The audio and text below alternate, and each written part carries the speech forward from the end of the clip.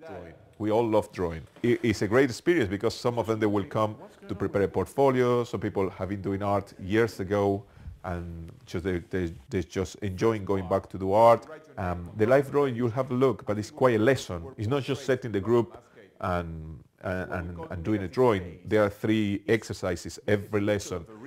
The model, and this is what we're going to do in the first step. It's just the surrounding areas about the drawings, nothing within the drawing.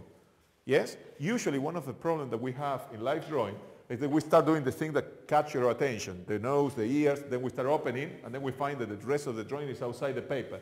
In this case, we're going to do the opposite. You will put a limit and try to put the whole body within the paper, and in good proportion. Every exercise is trying to take you out of your comfort area for you to do something new. And then there is a long pause for you to apply those exercises, and there is a little bit of criticism about the work that we do. But in good proportion.